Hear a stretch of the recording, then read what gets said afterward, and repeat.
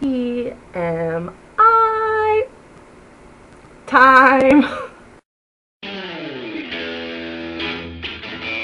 TMI 1, I use boys deodorant. Irish Springs. Have you ever smelled that? It's delicious. Number 2, I have 4 fake teeth. Can you tell which ones they are?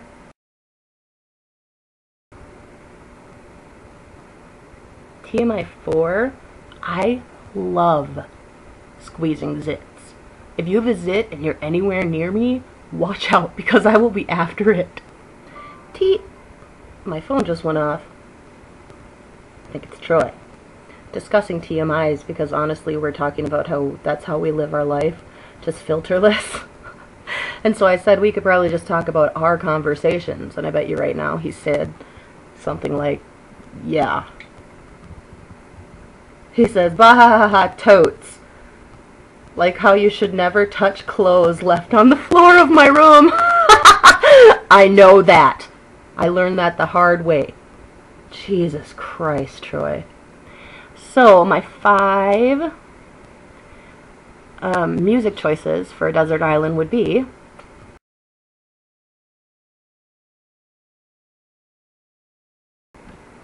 movies, Fight Club, number 1, favorite movie of all time. I don't think that will ever change. Mary Poppins, The Royal Tenenbaums. It was really hard to choose just one Wes Anderson film. Oh my god, I idolize the man. Superbad. I don't think I've ever laughed as hard at a movie. 5th, I'm just gonna go ahead and say Babes on Broadway. I just adore it. I adore it. And as you guys know, like my very first Hollywood celebrity crush was on Mickey Rooney, the short little man. I don't know what is wrong with me. Short men, come on. But Mickey Rooney, because he's just cute as fuck, and I love him. Hi!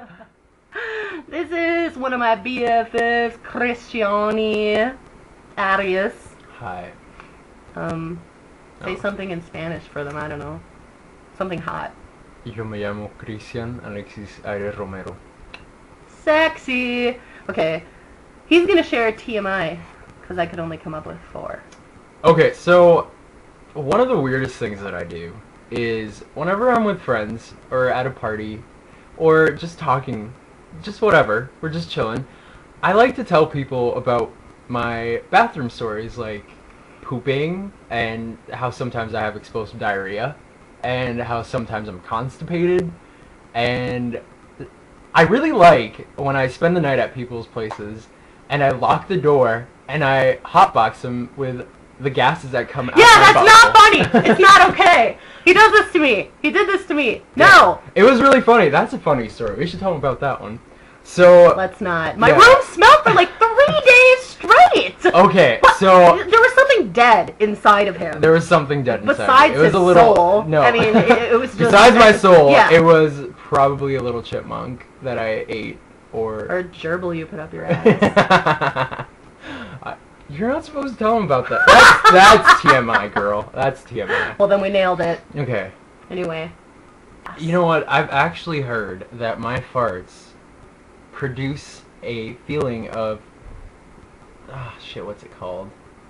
Vomitness? No, besides that, people like wake up confused. It's like you roofied them with your fucking stinky ass. Where am I? You're in your room. You just happen to breathe in all the toxic that came out of my carbon monoxide, and you almost died from it. Oh my god, this kid. Look at him. Thinks he's a pimp. So yeah, anyway, yeah. Catwoman now. I still have to say my favorite, or my top 5 desert island books. So, John Steinbeck of Mice and Men. Oh my god, you're so creepy.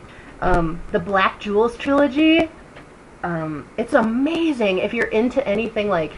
Here, fill mine up.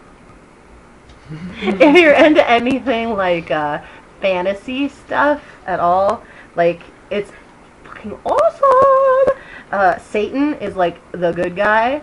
Yeah. What? Yeah, it's true. It's amazing. And there's this hot like demon Damon. That's Oh a my tongue god. twister. Yeah, and it's really cool too because the main character is Janelle, and she's the most powerful jewel. You're ranked by your jewel levels to ever exist. So basically, she can even kick Satan's ass. It's amazing. Read it. Fight Club, Chuck Palahniuk, my favorite author of all time. Thank you, Chris. That's my one if I had to choose, because I love everything he writes, except for Pygmy was a little rough. Grace, you know. Valley of the Dolls, loved it. Sharon Tate was amazing in the movie too. And then Buddy Babylon, of course. I mean, I laughed so hard reading that book. It's ridiculous. And actually, like, when I very first bought it, I was driving home that day, and I had a half-gone thing of vodka, and it, like, opened up in my car, and it spilled. Yeah, it spilled all over my copy of Buddy Babylon, but I wasn't even mad because it was like, this is just super appropriate. So for this week's challenge, I want you to dress in drag like a boy.